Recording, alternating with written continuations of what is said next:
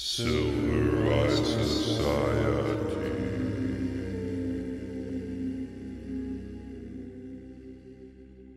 Welcome to another episode of the Silver Eye Society. We're back. We're going to cover yet another war movie. Lots of war movies. I'm exhausted.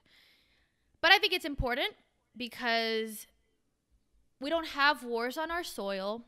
And the wars we fight now are so out of our view, and they are covered by the press entirely differently. And maybe that's what contributes to the sense that war is just this thing in the background that we do now. Used to be a much bigger deal. And it is a much bigger deal in places that don't have such strict methods for covering war. But we'll get into the media of the war shortly. Let me introduce the movie. That helps. Full Metal Jacket. Another Kubrick, as you like, movie. This one is, as I was watching this movie, there was a lot of moments of cringe, of like, we don't say that anymore. And ooh, this is very of its time. But the thing is, it's not of the movie's time. It's of the time the movie is depicting. So the Vietnam War, what is this? I think the movie takes place in the 60s or the 70s.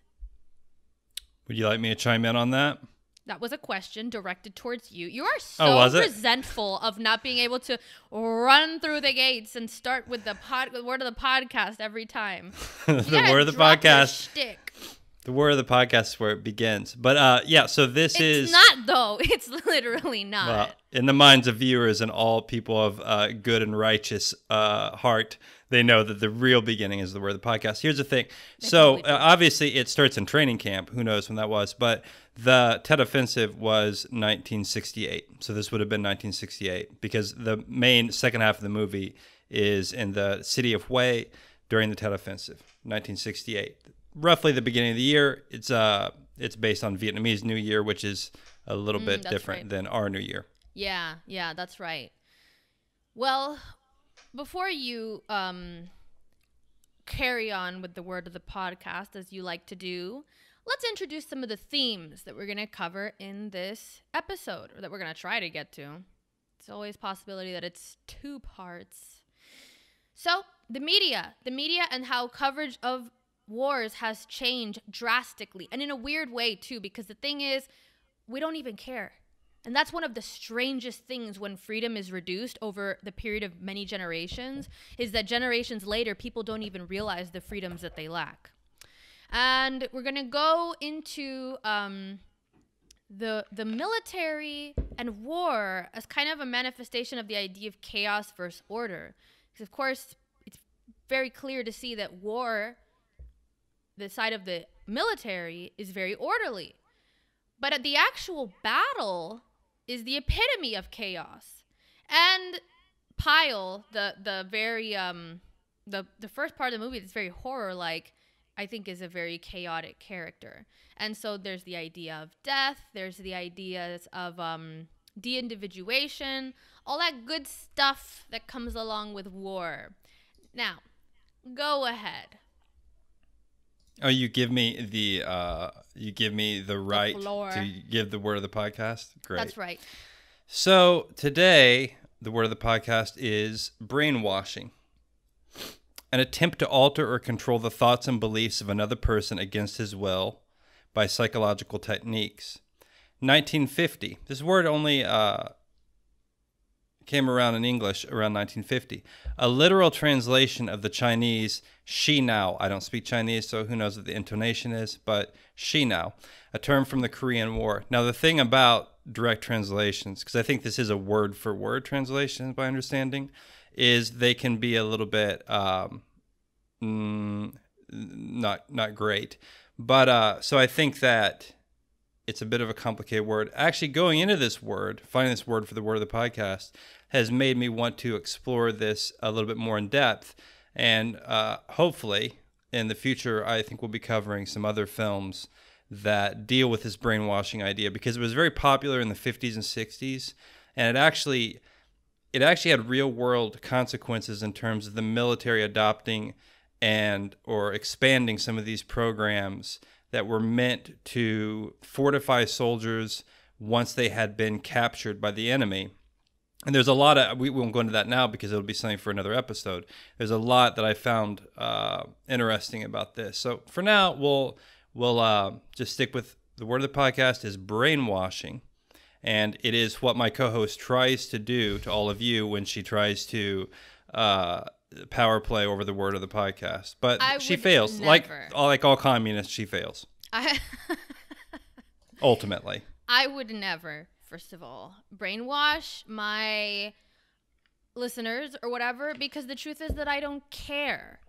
That's one of the things that is truly a strength in life, is that it doesn't really bother you when people think different things when you don't care.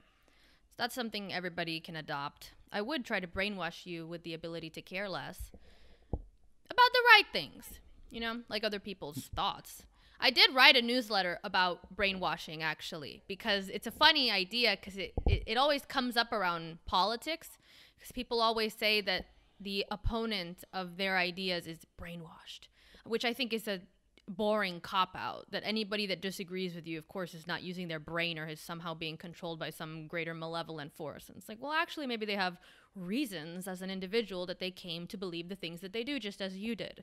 So brainwashing is, it was used by the different militaries, the Chinese, definitely, and the US military. let's They tried to do studies on it. They did research into seeing whether it was a real thing or not, but it's not.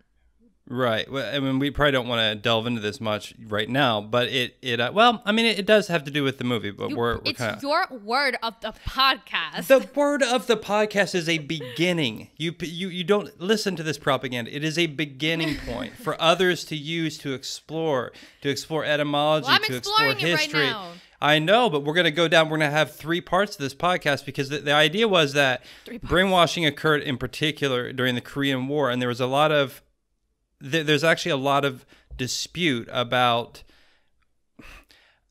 especially in the 50s and the 60s, in America, brainwashing became almost a kind of thing that got into pop culture and science fiction and that kind of stuff, and was a little bit away from what actually probably happened. Some people say that essentially what happened was soldiers were basically low-level tortured, and that isn't necessarily brainwashing. They were saying these people were low-level tortured, which then made them say what they were told to say.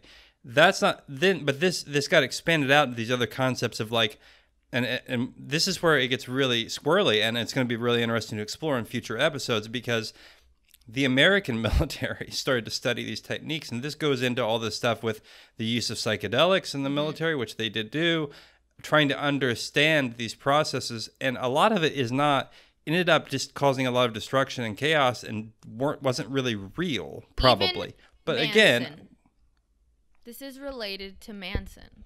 We gotta be. But that's. We gotta be clear and honest and direct and say what it is that we know, even if it's complicated and reaches too far into too many things for one episode. This brainwashing, we're gonna get there. We're getting there. We're slowly making our way to the larger themes of this episode. But I think brainwashing is if people wanted to know more, because we're not covering that idea in this episode, the newsletter, I don't know what it's called. I just searched for brainwashing, I guess, in my newsletter.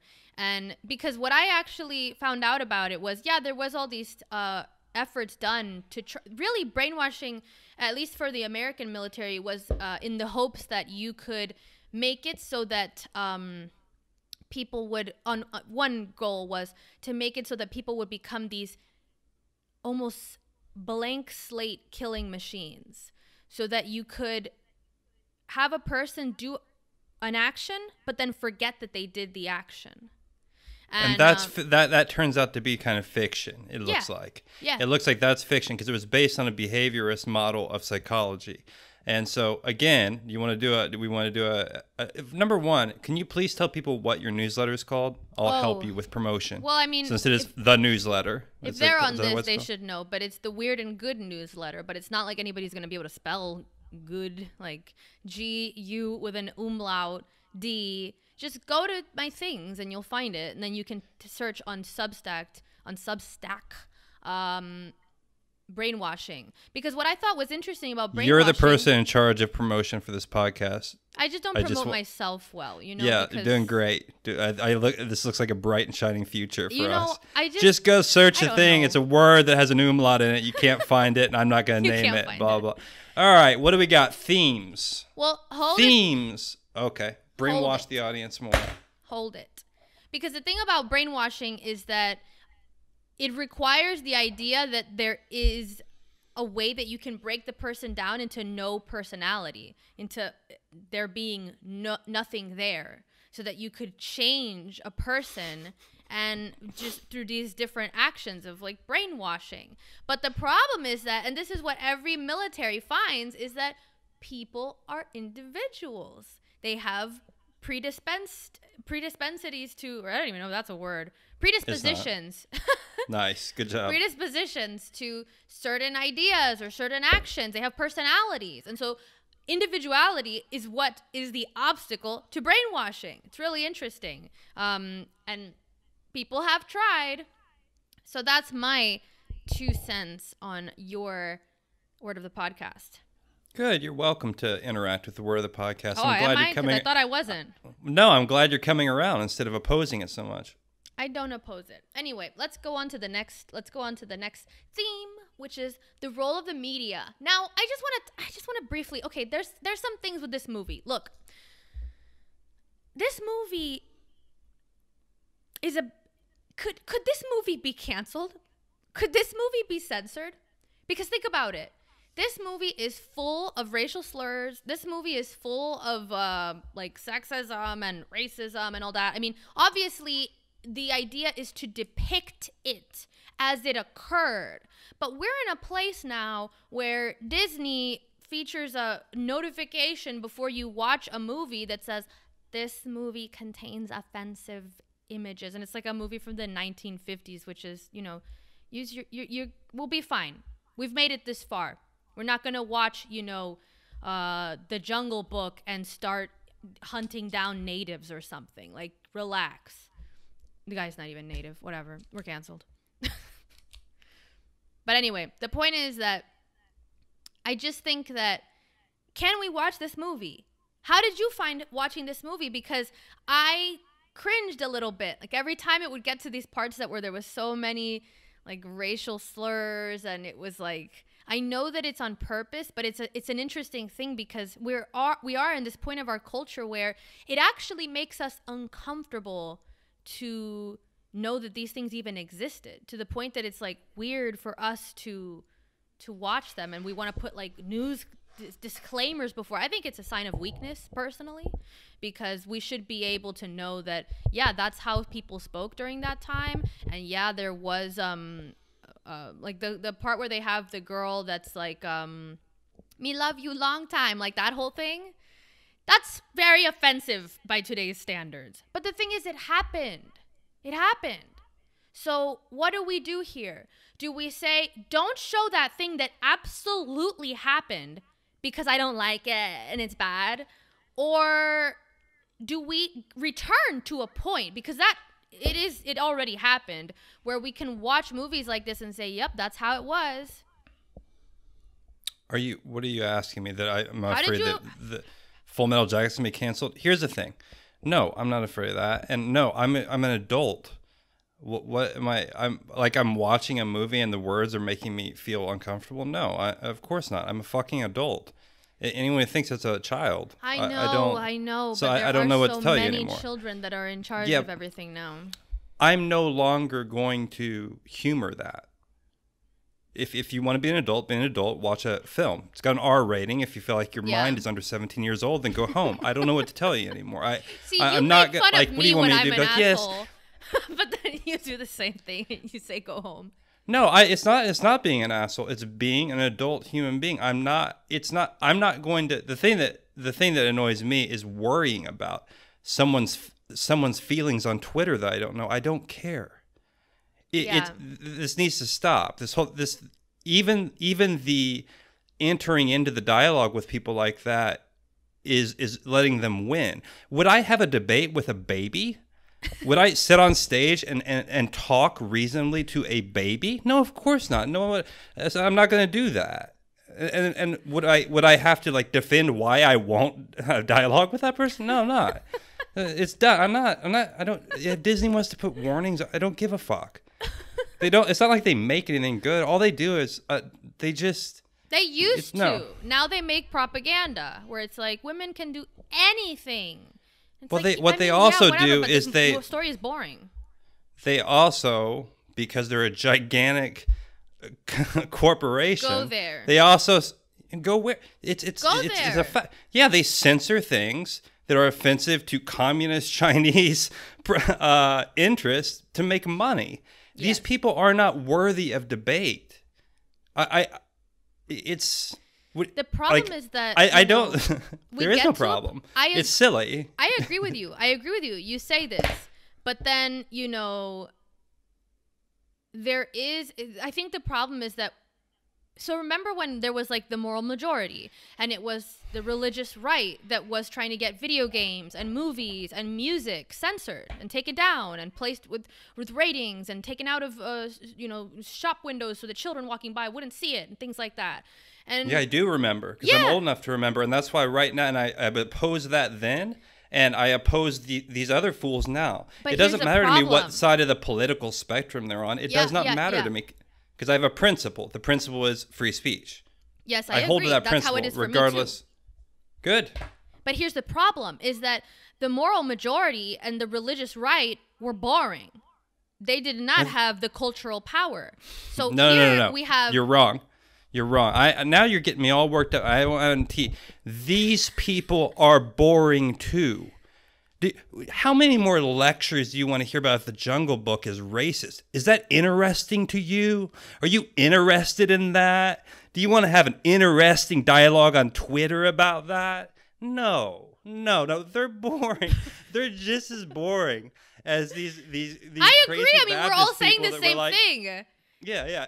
It has to stop. It but can't be. There's a weird thing here because it's coming out of the cultural elite. It's coming out of the universities. It's coming out of the arts. These are the art students that are now saying all this stuff. So it's like it holds a different degree of sway in the culture when the people that are supposed to be at the forefront of the culture are the ones trying to censor it and hold it back. Now, here's the thing. A new culture emerges. That's what this offensive-ass podcast is. If I may say so myself, this is what true artists do. They say what the fuck they want, and they critique shit, and they don't cow and bow towards any one giant narrative or ideology. I mean, that's what true artists always have done. They are at the front of things. They are inherently offensive because they are ahead of the culture. So, I mean, if you get into a place where the people that were once the arbiters of culture and the people that hold the credentials as being the arbiters of culture, they are the professors, they are the MFA students, they are the editors at publications. These are the people that are telling you now what culture should be.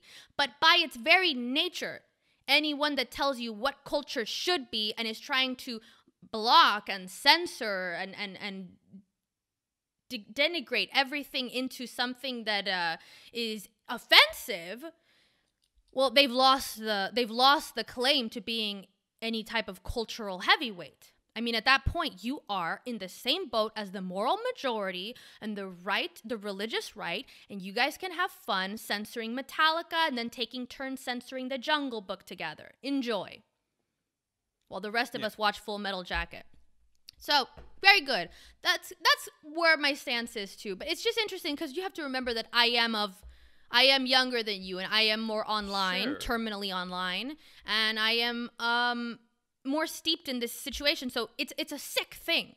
It's a sick thing because as I watch this movie, and this is the sickest part of it, is that just like a fucking villager, the village's voice appears in my head like, this would be very offensive. But that's why. Look, I mean, the dialogue is offensive. There's a lot of racial slurs. But it's different, though. It's different from when I was younger. I could watch things that when I was a little younger before this ideology of like, this is bad to exist type of thing. Like, it's a different thing beyond, that's the thing. You watch this movie and yeah, it's supposed to be what it is. Like, you're not supposed to say, this is good. The racial slurs, actually, it was good. The point is to be accurate and to show, how people spoke at that time and that it was offensive. And it even goes, I think it goes over the top to kind of dramatize this, the way that the culture was so, it truly is, this movie. Unfortunately, I don't think it really does go over the top. Really? But no, man. I mean, I guess really you're right. just from a different generation. I grew up in a small town in the Midwest, so like, yeah, like I don't know what to tell you. I've been exposed to more of that. By no means. I mean, yeah, and I'm older, so yeah. I've heard bad words before. I don't know. Like that. That's just what it is. What we are doing now as the culture. Like that's where we're at. Enough. Words. Yeah, I can't humor this anymore. Well, I just think it's a thing because I realized, like, I always liked this movie, like, as an idea, but then when I went, because I had not seen it. I had actually not seen it before covering it for this podcast. And it's just, I had seen clips of it, and I always thought, oh, that's a good movie, gotta see it. And then when I sat down to see it, it's a different time now than when I first had seen Kubrick movies. And I was like, oh, this is, I didn't recall that it was going to push, the edge of my cultural mores like it does. Because, I mean, there's so many, and there's something here, though. There's so many layers of cultural difference in this movie. It's not just, they're using racial slurs like it's normal. It's very masculine. This movie is very masculine. It's basically all men.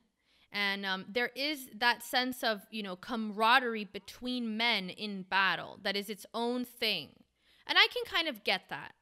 But then there's also war, being in a battle. That's another layer beyond my experience and my culture, my understanding, that makes it harder for me to relate in a way. And then there's just the time that it exists. There's all these different levels that you have to kind of find your way through to be able to truly grapple with the human reality of the movie and not get stuck behind it being like this period piece that you watch as kind of an entertainment or something. Yeah, I hear you. There actually is one woman in the movie, and she's a prostitute. Yeah. Oh, sorry. There are two. There's two that figure if you think about it. What's the other one? It's very interesting. It's very important that you think about it's crucial to the film. It's not the rifle, is it? No. Because they name all the rifles women's That's names. good, though. That's a good point. It's good we're exploring this idea. I mean, the Viet Cong and or NVA soldier at the end is a woman. Oh my gosh, you're right. That's right. Yeah, it's a little girl. That's true. Well, she's not a little girl. I think she's an adult. No, I don't think she's an adult. Whew, she's we are very canceled. small. Yeah, I mean, look, you're something should be said. I think it's a kid. No, it's not a kid. There is in Sir Max Hastings' book, The Vietnam War, An Epic Tragedy, 1945 to 1975, he actually speaks briefly on this theme of the sense of a physically large American presence going into a country that is smaller in both geographical size and also because of whatever reasons, the people tended to be a little bit smaller than the average American. For whatever reasons that is, nutrition, I don't know. And you actually see this in this history book and how he talks about it. And you see it in a very interesting picture of, I believe it's LBJ shaking hands with the South Vietnam Prime Minister, Diem, I don't know how to pronounce his name correctly, Diem, how he towers over him. Mm. And so anyway, so there's so many themes that the one thing that Kubrick I thought really did well with this film is he really touched on so many different themes in the film. And to go back to that, the idea of offensive racial language and all that, there were a serious, especially towards the end part of the war, there were serious problems with racial division within the United States Army itself, and that was all tied into things that were happening on the domestic front. So these things are serious. These things are real, and look, these are dark subjects. We shouldn't be. I in no way want to be mistaken for saying that I'm trivializing any of this. It's that just like with reading history or with watching art and watching film, you better be ready for some heavy things. You better be ready for some darkness. And if you're not, to be fair, it's okay to turn it off and not watch it. Well, here's the thing, I say that honestly, because honestly, after the third Vietnam War we're covering, I'm about ready to go, watch a Disney movie. I'm about ready to go watch Fast and Furious 8 or whatever. That's a little comment, by the way, for that fuckface that apologized to China for saying. Oh my God, what is it? Was it John Cena? Oh God, yeah, I shouldn't have brought it up. It's so embarrassing. Who knows? I mean, this is again like America is an empire in decline. Didn't he apologize because they said Taiwan existed? Like, he said on accident the country of Taiwan, and God technically, forbid. Well, it's complex. Have a spine, John Cena. Why? Spine. Here's the thing, though, and the last thing I'm going to say for this episode, I have to put a thing where we stop talking about Twitter and cancel culture. There has to be a limit. But here's the thing: why would anyone expect the star of a movie called The Fast and Furious 8 to have virtue or a spine? I don't expect that in the first place. No one does. Correct. But don't be surprised. No, this is the thing that not surprised. Okay, well, this is the thing I do want to. Everybody talks about this thing. They're like, "I'm shocked that John Cena." Are you? Are you shocked that this? Yeah, I'm. Come on, rich actor of shitty movies wasn't even a wrestler. Like, he's not even a real. Like, I don't know. I mean, do whatever you want, John Cena. No one cares, but it's like no one's gonna pretend that you have a spine either when you do that type of shit. Like, this is the thing. Everybody in their life, you regularly have chances where you can stand for something. And then you get to choose. And you know what? There are people that choose to prioritize their reputation or their profit above other things. And there are consequences for their choices. You may enjoy a life of economic success. Fine. It may be a life that is otherwise not fruitful. I mean, there's it reminds me of merchants in the around the, I think it was the 14th and the 15th century. You would have people that would go between different empires and try to play both sides. And they were like the people that prioritized economic gain above ideological allegiance or racial ideas, because this was a time when it was like, oh, the Romans are better, or oh, the Christians. Or no Romans in the 14th century. Not Romans, the Christians. Okay. Yes, I agree with you. John Cena. But here's the thing. As those people, when things start to hit the fan, then you have no side. You have no side then. John China. More like John China. Whatever. It's fine. Dude, I can't wait till we cover the Fast and Furious 9 on this podcast. I'm sure it has a lot of great... I will commit suicide on live stream. No, you can't say that. Yeah. Can't even talk about my own suicidal ideation anymore without. So let's talk about. That's not nice. You've been blocked. Are we talking about Hui and the Tet Offensive here? Yes, we are. Let's get into some real history. All right. People need to know. Do people need to know a little about this? And this runs into the journalist idea. Yeah, you need to tell us a short history on this. Very short. I'm going to do this short. So the important thing to know, and you need to know this a little bit if you want to watch the movie and if you want to understand anything about your own history. Or world history. All right, so the Tet Offensive, I think Tet means, basically it does mean Vietnamese New Year. So the NVA, North Vietnamese Army, it's the Communist Army, along with the Viet Cong Southern Army, but it was actually a pretty big incursion of NVA soldiers, decided, there was technically a truce, and they decided to do a massive military operation. What this encompassed was invading, and I don't know the exact number, I think it was nearly 60, it may have been more, I could be wrong on that,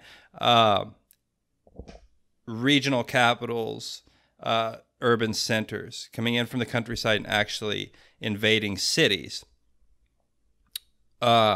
This took the Americans by surprise, even though there was signal intelligence beforehand, which they, I think, misread to some degree. During this time, there was a place called Kaesong, which was they thought there was an attack there. But anyway, that's getting into the military history stuff. It's probably boring to most people. Point is, Tet Offensive, NVA communist soldiers infiltrated and militarily occupied many cities in South Vietnam, including the American embassy in Saigon at one point was actually occupied by essentially a suicide squad because they knew they weren't coming out of that.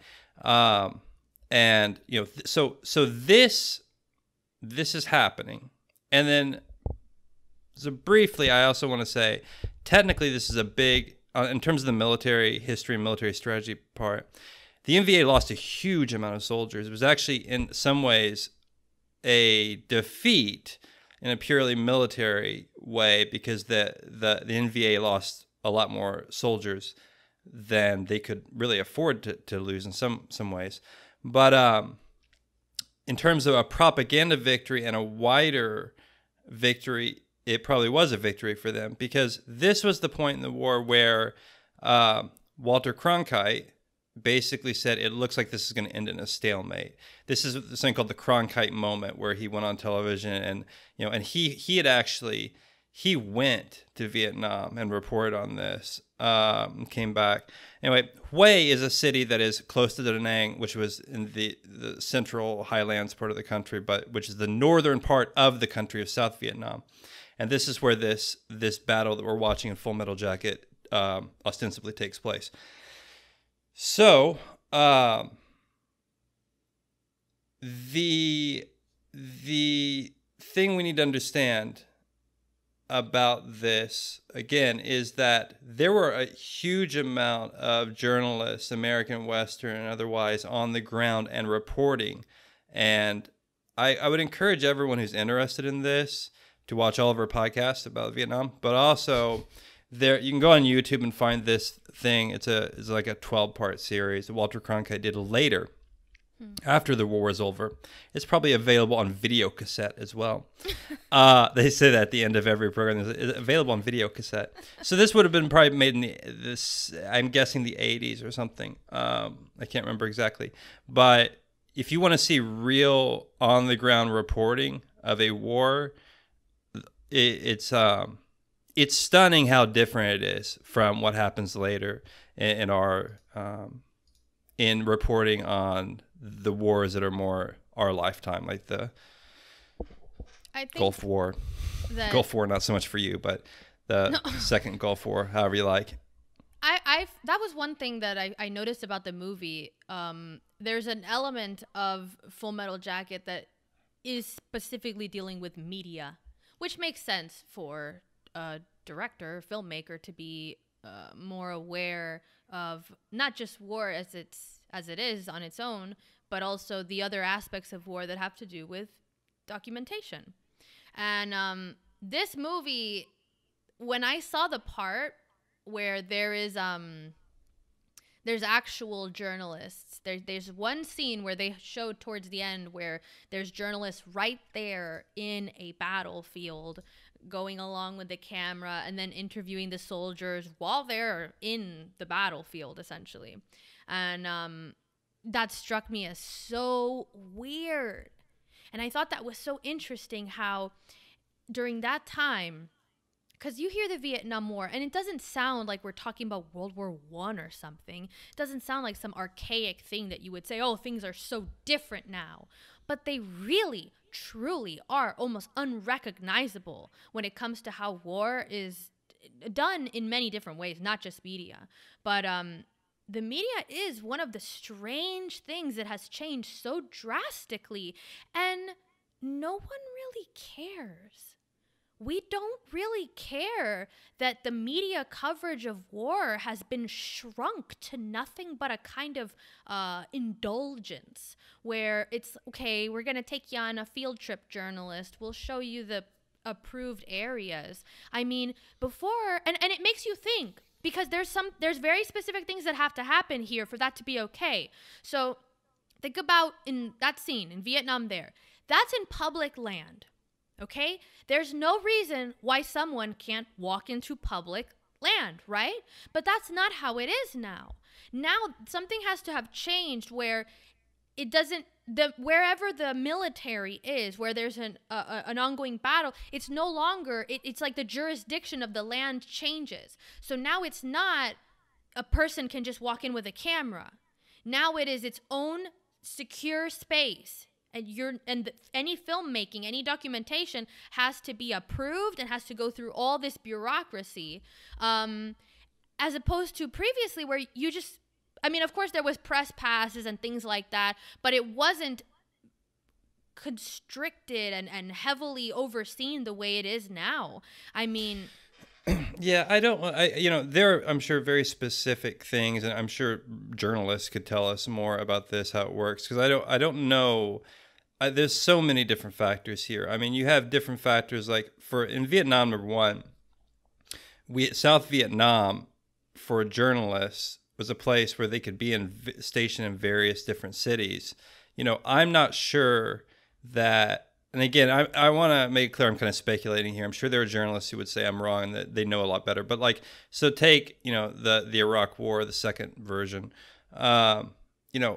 Journalists weren't going to go hang out for long periods of time in other cities besides the Green Zone in Baghdad, partially because I'm not sure how safe they would be to do that. Whereas in occupied South Vietnam, yes, there's danger, but this is complex. It's a little bit, probably my guess would be that as a journalist, you would have felt, given the time period, like you could operate outside, like inside the city of Hue, notwithstanding the Tet Offensive, as opposed to a journalist who would say go to Fallujah and just hang out at the Fallujah Hilton. I don't know if that exists. Do you know what I'm saying? So there's some aspect of this is maybe infrastructure in the different country and the different types of conflict.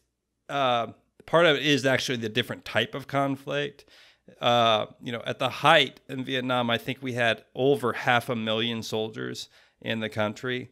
I'm not sure what the height of military presence in, say, Iraq was or Afghanistan, but I know in Afghanistan it had to be quite a bit lower than that. So there's different things, but yes, there was. The military understood after Vietnam. They understood that there was a price to be paid to allowing unfettered access in a war zone. And they were not wrong. I mean, they are not totally wrong.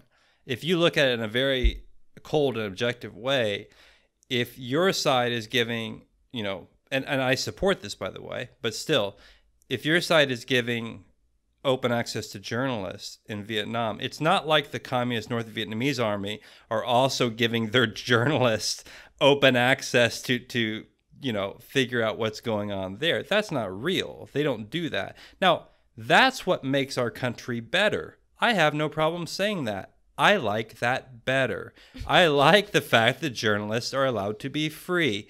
I privilege that over communist authoritarian journalism. Call me what you want. Look, I'm not going to be making Fast and Furious number 10, obviously, from these comments. But I think it's better. That being said, it does have some downsides because, the communists aren't tracking their own war crimes, whereas American journalists are like, actually doing real reporting. Anyway, I just really encourage anyone to go, you don't have to watch a 12-part series from the 80s about Vietnam War. That's my job, and I'll bring you the info. But you really should go check out some of this reporting. It's just, and these are names that became famous later. Dan Rather, I believe, was there. Walter Cronkite, obviously a big name. I want to say, I don't want to say something factually incorrect, but anyway, there are big journalists that went there and did the work. Yeah, it's a strange thing because we even have, I don't know. I think there's watching that part of the movie. There's also the very on purpose aspect of the film that has to do with the newspaper, Stars and Stripes, that the main character is on on the newspaper. But that's the military's newspaper. It circulates and within it's propaganda. the military. Yeah. And it's propaganda. It's interesting because there's one scene when he goes to speak to one of the other soldiers on a different area, and the soldier is first like very suspicious of him and is like, "What are you doing? What is your deal? Like, who are you with?" And then he's like, "Oh, I'm for the newspaper on the base." He's like, "Oh, okay." Yeah. And it's like posing and taking pictures, and it's completely changed. It's like, well, actually, we've killed a bunch of people and we've done this and that. It's the total demeanor changes because now he knows what context the information is going to be in, and it's not going to be disparaging. But so there's that idea that the difference between, you know, the free press and then what's going to be heavily edited and or, you know, twisted to make sure that it's going to be going to an audience that's going to be receptive to it. And can I say, I actually want to say something also about this. And I'm not an expert on this, but you know what? There are reporters even today, and they should be saluted. They should be. They go to war zones and try to cover and do real journalism. And a lot of them have died in war zones in Iraq, in Afghanistan, in Syria, and other places. So I actually want to take a moment, not just say, oh, the only good reporting in war zones was the Vietnam War. That's not true. There is, and there are people that have sacrificed their lives to get stories. What I think the difference is that you saw Walter Cronkite's on CBS. It's a major network channel, and my sense anyway, and it's just my sense, I could be wrong, my sense anyway is that you don't see that as much over the last 20 years in a lot of the major, you know, networks. But it exists. I mean, this isn't a black and white or all or nothing. Networks. I mean, who are they? It's at this point we know. Let's be honest. We know that if you have information that's gonna strongly contradict the position of one of the major networks, because it's not an accident that all their media seems to all flow towards the same story. I mean, no one even gets their news from these channels like CNN and whatever else you're getting, Fox or something. I mean, if you do, you're probably like above 50 years old, or you're watching it with some passing curiosity. Most people are getting their news online from publications and from social media. A lot of people get their news from social media, which is very concerning. I'm not sure which one is more concerning. But well, one thing I will grant Twitter and social media is that it strangely allows for on-the-ground reporting in the moment, actual footage of what's happening in places where a lot of reporters are just, you know, it's not an indictment on the bravery of personal bravery of reporters. A lot of it is economic. I think a lot of these large media companies simply know that it's more cost effective. Like, you know, and I've heard this complaint before, you know, what are you going to do? Send, you know, the rate of return for sending and funding, which costs a decent amount of money, a journalist to go and live in Iraq, you know, when you could pay some intern to write an article about, you know, whether whatever bullshit headline of the day about cancel culture or about, you know, it doesn't matter. That, like, you pay someone $8 an hour to write that article. Or do you spend hundreds of thousands of dollars supporting a journalist to go live in Iraq and do reporting? And I think some of this is economics. It's no more. I don't think that it's a conspiracy. I guess what I'm trying to say. I don't say it's necessarily conspiratorial. I think it's a failure. Well, I think it's conspiratorial also. So here's the thing. I think there's two elements to this. I don't think it's an accident that certain things are reported and others are not. Like, I don't think it's an accident that the New York Times has developed a preoccupation with finding racism and everything from crocheting to, you know, Disney movies or whatever. Those are choices that are made. And there is an economic incentive, though, which you describe. But here's the thing. That's why no one reads the fucking New York Times.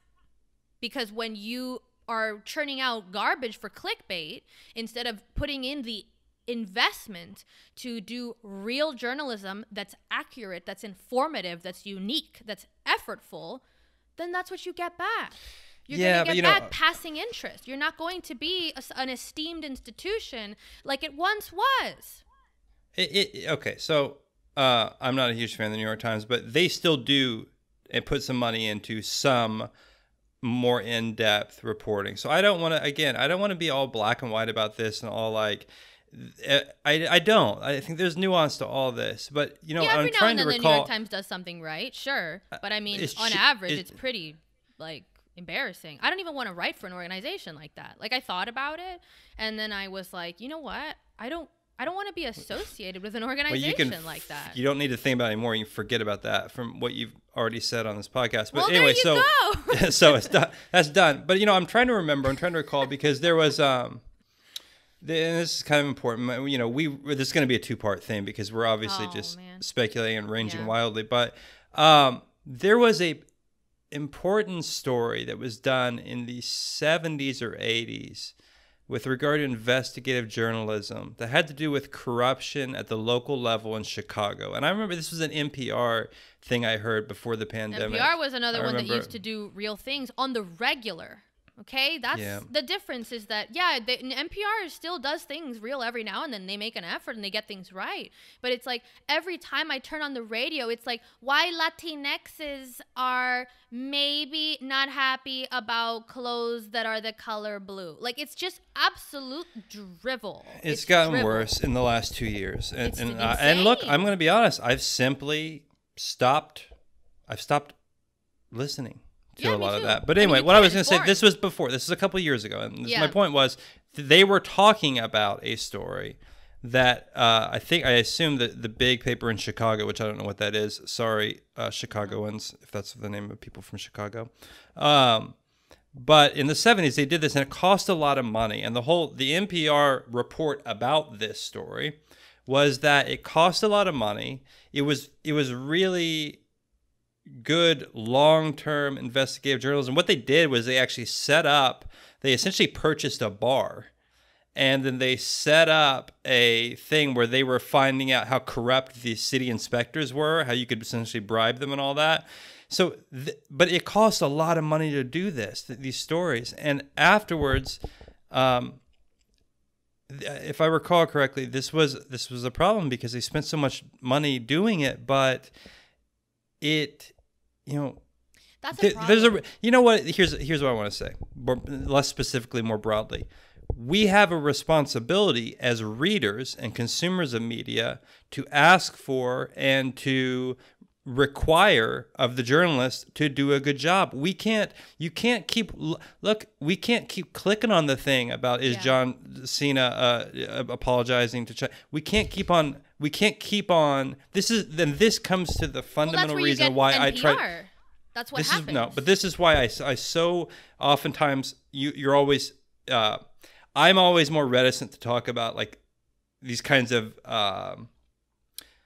current events or the thing that is in the news today. And I did it today with the John Cena guy or whatever. But because I feel like that they're entering into the dialogue with it, clicking it, even if you're like on the other side of it, you're somehow feeding the beast. You're somehow feeding the machine of triviality. You're of this frivolous there's a discussion. Problem. It's tough. At the same time, you are in your own culture. You are in your culture. Here's what I don't want. I don't want NPR to tell me why crocheting is racist. I don't want the New York Times to tell me why the Jungle Book is sexist or whatever. I don't want, a reporter at the New York Times saying, this person said a bad word. I don't fucking care. You are having a degree in journalism. You are supposed to actually do the real work. We're making a podcast about movies. So if we want to talk about why some celebrity is a fool for capitulating to a communist oppressive regime because they want to make Fast and the Furious 20,009, that's different. There's different standards here. We're not a journalistic outlet, so we are not. I don't mind we should put that on record right now. We need to put that on record right now. We are not a journalistic outlet. But the New York Times and NPR are. And here's the other thing. NPR is well funded. NPR is funded by lots of people all over the country. And NPR has been funded publicly forever. That's the whole thing. It's publicly funded. So yeah, but I think that I don't know. The specifics I don't know because their funding is my understanding, maybe it's PBS, it's only a small percentage of it is publicly funded. Yeah, well, that's more than private. That's more than private journalism. So Sure, you would imagine that they're having a little bit of a better chance at pursuing things without having to be entirely profit driven. But here, I'm not going to talk about the economic everything that's regarding to publications. But I mean, you have to decide as a person also. This is the thing. Yeah, sure. Whatever. You can, again, that's the John Cena thing. You want to pursue economic gain instead of integrity? Okay, then you make garbage. That's what happens. Yeah, you have some money and you get to have a longer career, but it's a boring, vapid career. And it doesn't create any good change, any lasting thing. I mean, NPR is not doing... NPR used to be really informative, really interesting. I loved NPR. I can't listen to it now. It's a joke. Every time I turn it on, it's like, why fat people are taking over the world. Like, who fucking cares? This is 24/7 radio about every ism and every new little cultural issue that you can dig up under the sun, like why chairs are racist. Like, truly, it's ridiculous. But here's the thing. You're capitalizing on a social panic, so you're going to get what you wrought from that. You know, I mean, if you're trying to sell cheap items, then you have, you know, a cheap business model. It's again, living by principles, having integrity, and an institution is the same thing. An institution can be weak, and then what happens to weak institutions is that they crumble. And both of us do not fund NPR anymore because of that. I've donated to NPR periodically before, and now, no. I actually still like PBS, and PBS tries. PBS seems to be... It's again, it's not a black and white thing. And all I could tell you, my own personal, the way I'm dealing with it, is that if I don't like something, if I don't think that it's making me better, making me think, challenging me to do something, if I think that it's frivolous, I turn it off and I can't believe I'm going to say this, let the market do its work. I can't believe I'm going to say it, but like at some point, I don't know. But the problem is that there's a new ethos because these things are online now, so they're tapping into a cheap fuel, which is outrage. So let them have it. Look, everyone intrinsically, and everyone in a very deep level knows how this ends up. Yeah. If you make garbage, then you get what you deserve. Yeah. I mean, that's the motto for this podcast. You get what you deserve. It's honestly, I mean, that's the thing, because if you traffic in outrage, well, who is your customer base then? People that are constantly outraged and looking to be outraged. And so the problem is, tomorrow you get a story wrong, you lose half your customer base because they're boycotting everything in the world to have a sense of meaning in their life. So it's, again, live by values or live by the sword. You get to choose also how you die. The end. Exactly. And I'm going to boycott my own podcast until I get the word of the podcast at the very beginning of it. That's not going to happen. It's not a good intro if you can't do it. Anyway, the one last thing I like to bring up in regards to media on this is that, like you said, the communist army was not documenting their war crimes. And there's something interesting that I've been thinking about, which is, in a democracy with free media and free information, there is a cost to that. And it's an interesting one, because here we learned so much about what our country has done wrong. We tally all the war crimes. We teach all the atrocities. We teach our history and all the mistakes that history has included. But authoritarian regimes don't do that. They don't do that. They they don't gloss over it. They erase it from history. So, I mean, whether it's Cuba or it's China or, I mean, North Korea is another great example of how far you can go with a regime deciding that free information is not important. And what's actually important is to create an image of the country as utopianistic and prevailing and perfect. And so we easily say, like, oh, free information is the best. We should know about our country, everything that our country does. But at the same time, is there a danger, or rather, I think there is a danger in being so open with covering a country's errors and mistakes, is that it seems actually like you end up with a population that's being led astray by other countries' lack of free information. So here, if you're an American, you can very easily recount all the atrocities, all the mistakes, all the horrible things that your own country has done. But you're not going to be so easily able to recall all the atrocities and the errors that authoritarian regimes have done, unless they're so particularly egregious that you learn about them in your own country's education, which we do on some level, but not that much. I mean, we learn about American history, and we learn an American history that's full both the mistakes and the positives.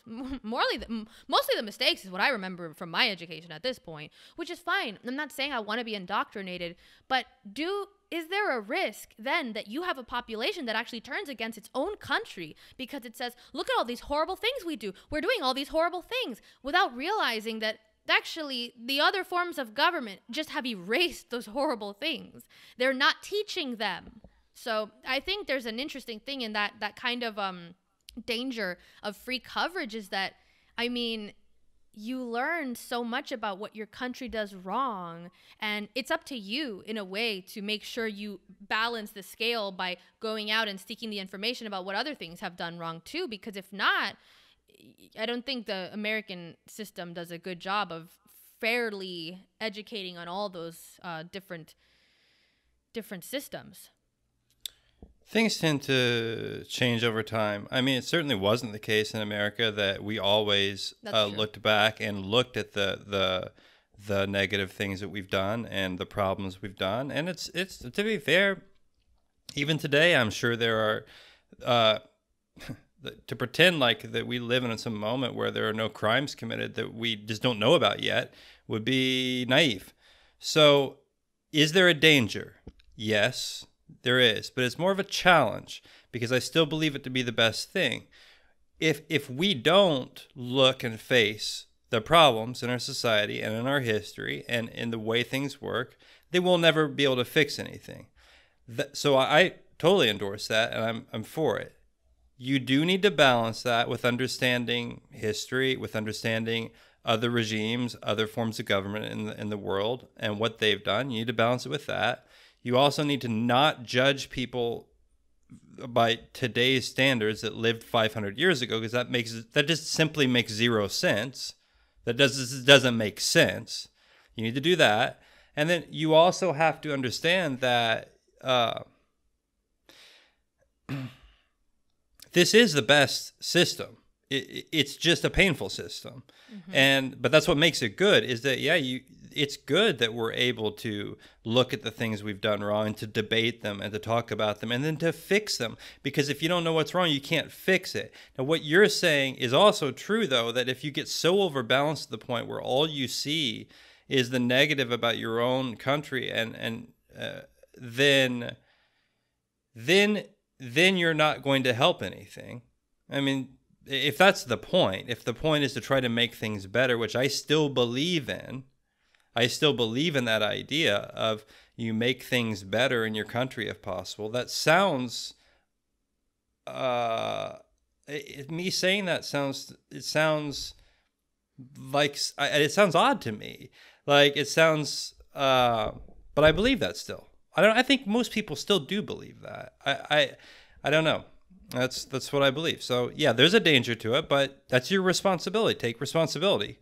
I mean, learn. That's the interesting thing about the democracy in the form that we have it, is that it really does place a lot of work on the individual. But the thing is that it's the cost of freedom. You know, that's what it is that you have to do the work for yourself. You have to you don't get indoctrinated. And as much as people love to say, oh, the American system indoctrinates, it's like, no, it doesn't. No, it doesn't. It has to teach you something. It does a bit. It does a bit. To take information and give it to you. Like there's, sure. You can be homeschooled. You can take up issue with the lectures, and you can bring problems against the lessons that you're being taught. I mean, it's not even like anything is set in stone. I mean, you have today currently the public schooling education is being ripped apart by trying to have different ideas taught in it, and whether we should be teaching whatever these politics of the day, or we should be doing this. I mean, public school education and just education in general at the grade school level is constantly being tinkered with. So I mean, just by that nature, it's not this type of like totalitarian indoctrination system. And so but to some degree, it is literally state-sponsored. It is a state-sponsored school that has a set of beliefs that they are telling children. So, by definition, to some degree, beliefs is a choice of words there, because math is a belief. You know, like there's others you'd would have argue. to decide how. Yeah, or find them on others Twitter. Would argue. Yeah, they would.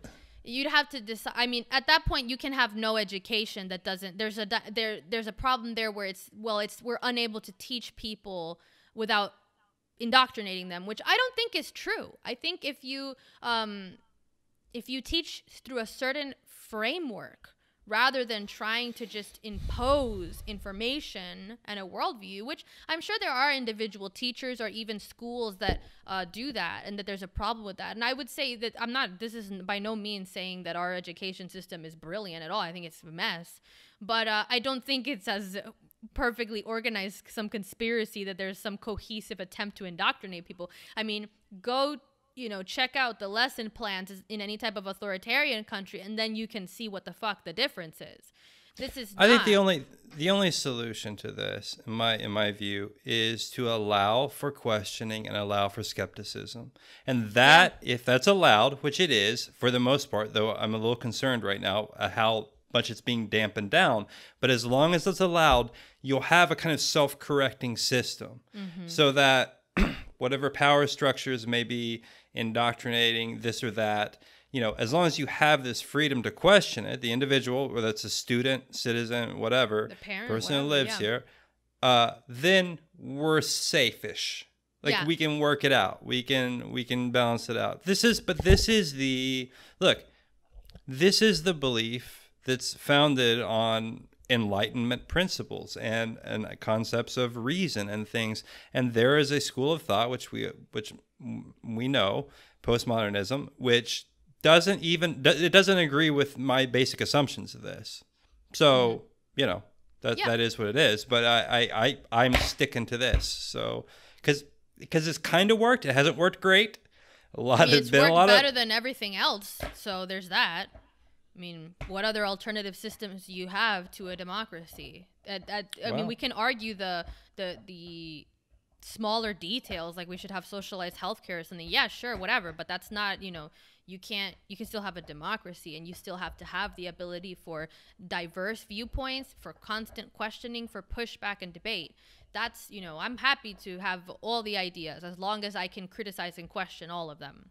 But, it's the responsibility of me and you and anyone else you don't just have a right to free speech. You don't just have a right to this unless you defend your own right by pushing back on things. Yeah. You have to do it. You can't just sit around and be a coward and not say anything because you're afraid that people on Twitter are going to yell at you. You can't do it. And honestly, if you do, you kind of deserve to be subjugated. So, You're acting like a serf. That sounds a bit harsh, but except if you wish to accept your subjugation, then go ahead and do it. I don't know what to tell you. I mean, and with the understanding that everybody's different. People are afraid. People get concerned. People are afraid. I understand that, but I don't know what to say. At the end of the day, you have to. There's an element where you don't want people to be. We can't have a system where every single person has to be a hero. I don't think that that's sustainable. But I do think that in a system where the individual has so much freedom, you do have a duty not to become a miniature dictator. And I think the problem is that there's an ethos of authoritarianism that is inherent in human beings. They want to subjugate themselves to something, and they want to subjugate other people oftentimes. And so if you lose touch with what it means to be a free individual and what it requires to be a free individual, then you are not one. And then you are one more piece, one other cog in the machine that is an authoritarian system. I mean, the true, kind of malevolence of authoritarianism, I think, is that it's not really just some type of system that gets imposed on people. A true authoritarianism seems to be enforced by its own people. If you think of like communist regimes, there's always an element of the population that becomes an arm of the regime. They start to self-censor, they start to censor others and to look around, and it becomes this self-perpetuating system. And because authoritarianism is a kind of psychology, it's a mentality. I mean, it is one of a person that wants to subjugate themselves to something higher. And it's a scary thing, because there is something inherent in the human being that wants something bigger than it. The hope is that you find that thing for yourself, instead of making it the state. Previously it was deities, previously it was kings, but now, there is not that. You don't have a deity that is larger than you that rules over you, or a king. So I think a lot of people still, they don't know how to replace that gaping hole where something larger than them used to be. So they replace it with an ideology, and that's inherently authoritarianism. I mean, whether it's fascism or communism, replacing something larger that rules over you with the state is authoritarian. Yeah, I don't know that it's that at the moment that it's the state. It seems to be this. It is this desire just to conform to certain standards of language and behavior, which weren't even the standards 5 years ago. So, That's it's but the people. but yeah. So that's the scary thing. I still believe that it is a small amount of people driving that, and then it's a larger amount of people that accept it, and then there's a huge amount of people that just don't even think about it or know that it's really occurring. And then there's a very small amount of people that will stand up to it, but it's enough, because if you have a small enough amount of people that stand up to it, you'll see very soon that the people that are actually driving the project is a pretty small amount of people too. Yeah. It's odd.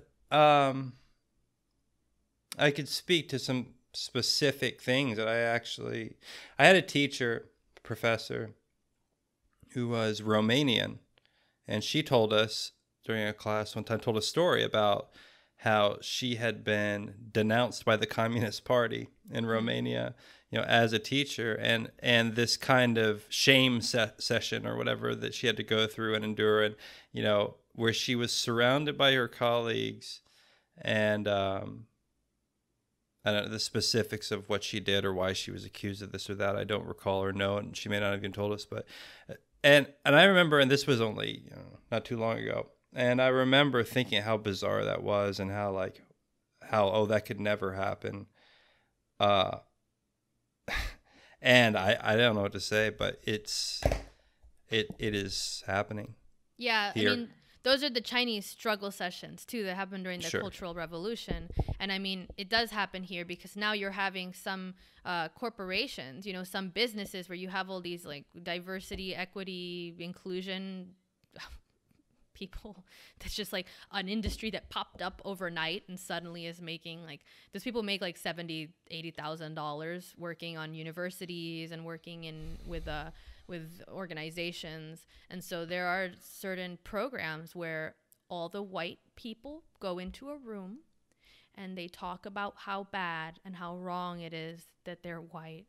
Or all the men go into a room and talk about how wrong it is that they are men. I mean, at this point, I know that the problem is that human beings are collectivists, like in a way that human beings are naturally collectivist animals.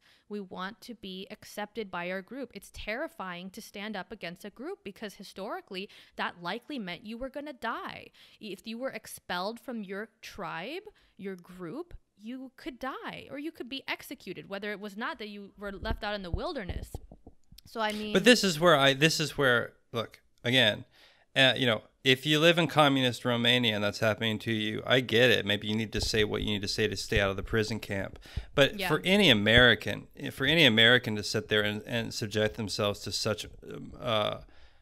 such things, they get what they deserve. Because you're not going to, if you're you may get fired, I guess. Yeah. But like the stakes, if your inability to stand up for yourself with the stakes being so low in a free, prosperous country, then, it's scary because you see what happens though is that people don't understand that the stakes are low because they feel high for them. And it's that idea that our problems expand to fill the space that we have for them. So suddenly job loss or ostracism by your colleagues that you don't really like anyway becomes the biggest threat, becomes a terror to you. And when 100 years ago, that would have been firing squads that we would talk about. Or in some places it is still. But you have to, that's where perspective is so important. And it's the idea to realize that the stakes only get higher. They don't get lower. If you're not going to, stand by your principles or stand for yourself when you feel like the stakes are high, why would the stakes magically get lower? That's not how that works.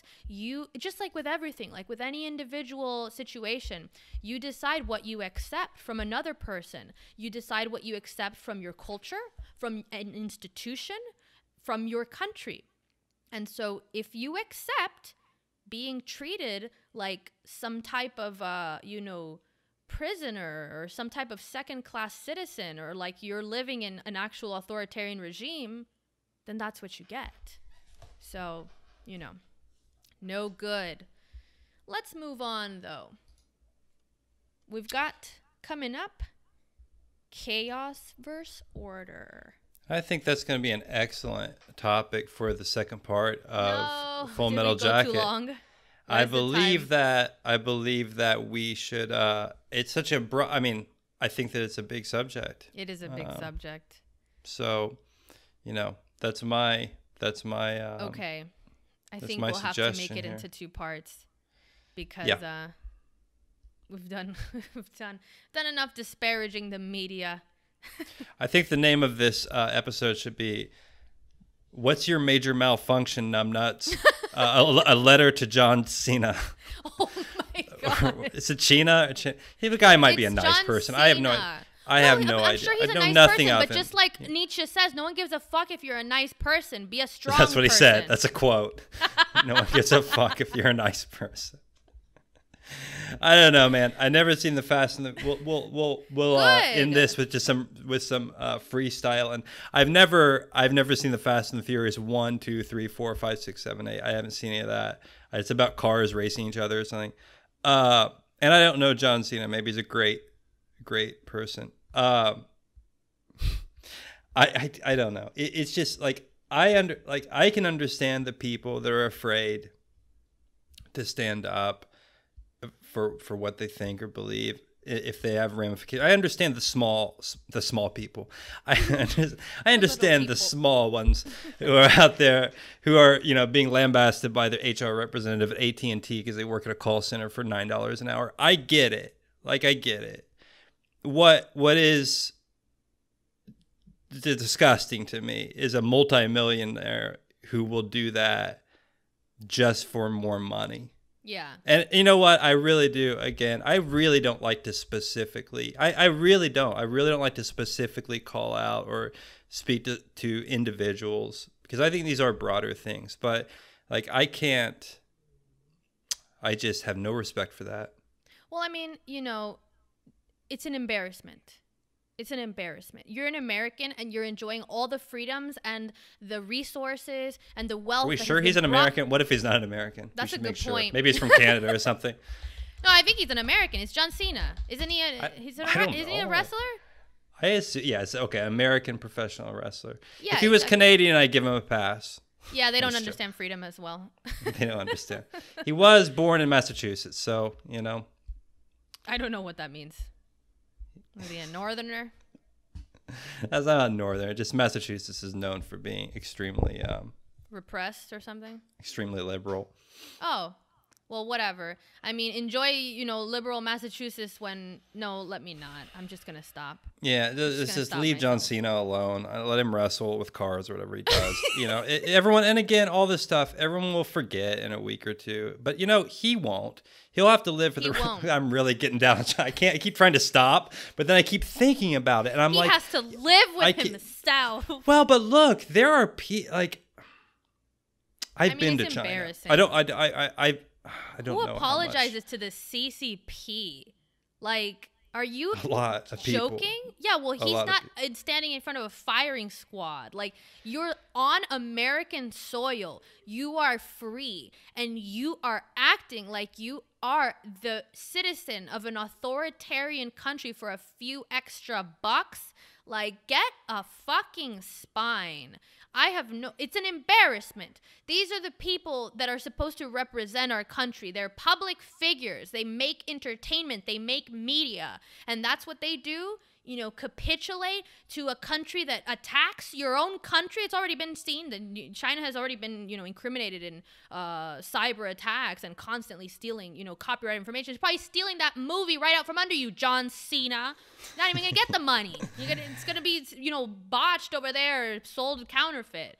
That's an interesting point though, actually, because well, we're really going off into a lot of different subjects, but no. But I mean, that has been. I mean, again, I've been in China. Certainly, it's interesting. I wonder what the specifics of the economics are, because I think that those movies do well in the theater, like in the actual movie theaters there. Not well enough to be a spineless. Well, and the man's making, I assume, millions and millions of dollars, and fine, but and he needs a few million more. That's the thing that's just so. Then God that's the thing that's will just. That's what's disgusting about it, is that, like, to know and understand that there are people in China. Actually, I don't want to. I've done enough American good stuff for a second. Let me put this a different way. There's a bunch of people, Chinese citizens, Chinese human beings, that have been tortured and massacred by the government that man's apologizing to. So forget about the idea that because you're an American, maybe you ought to stick up a little bit and stick up for at least what you said. And hey, if you said it on accident, fair enough. If there's some nuance to what you wanted to correct, fine. That's fine. But there are Chinese people who live in China that are tortured by their own government, and you're apologizing to that government so you can make more money about a movie that's garbage. It's about fast cars. Like, it just, it's an embarrassment. I mean, this is why I say we're an empire in decline. There's no denying that we are an empire in decline. That's what I'm trying to get away from, though. Is that forget about the American aspect of it. I'm saying that he has a responsibility to people in China who are abused by their own government not to apologize to that government. Forget about it. If he's like, oh, America is stupid, I like China. Okay, fine. But then you need to understand that government it does terrible things to their own citizens, if for nothing else, for the people of China. Have some respect for yourself. The psychology of a person who bows to authoritarianism. That is exactly the person, because it requires that you have principles to say. We're really going after old John. What if he's one of our only Patreons? He's like, he writes us a letter and he's like, well, I'm not subscribing to your Patreon anymore. Because I have principles, I would say, see you later, buddy. That's it. Like, that's how that works. I have no problem. I've been, poor before. I'll be poor again. It's not a problem. I mean, I'm not even rich now. So let no one be confused that our one patron or whatever is, we're living in a golden mansion or something. This is not. It doesn't matter. I mean, that's why, in a way, religion was such a useful thing for people, was because it gave them a logic by which to live for principles. Because the story was, well, you stand for these principles no matter what, because even if they don't give you short-term gain, they give you long-term gain. I have a solution to this that will make everybody happy. All right? Hear me out. John Cena should convert to Islam. He should become a Muslim, so he'll have religion now, which is a foundation for moral values. Then he should move to Western China as a Muslim and make the Fast and the Furious 9 there. In the Uyghur camps. That's my, I don't think it's called Uyghur, but yes, Uyghur, in those camps. Uyghur. It's okay. Whatever. It's disputed. It's Uyghur, Muslim. I think. Uyghur. Okay. Yes. Got it. The least I can do is get the name right of the people. Yeah, that please. Are being, yeah. You need to apologize. Well, he can cast them in the Fast and the Furious 200. Yeah, and it can be about cars driving through the Uyghur camps. Yeah, it could be about cars doing laps around the concentration camps. And then China will love it because it'll see the Uyghur camps. Actually, it's just a Fast and the Furious set. That's what the Uyghurs are doing. Yes. Is filming the Fast and the Furious 200. That's right. It's just a big on-set location. It's just a giant set that they can't leave because we're mass producing the Fast and the Furious constantly. So why would we let them leave? That's you know, it's just jobs. It's just jobs. They're just making jobs. It's fine. Thanks, John Cena.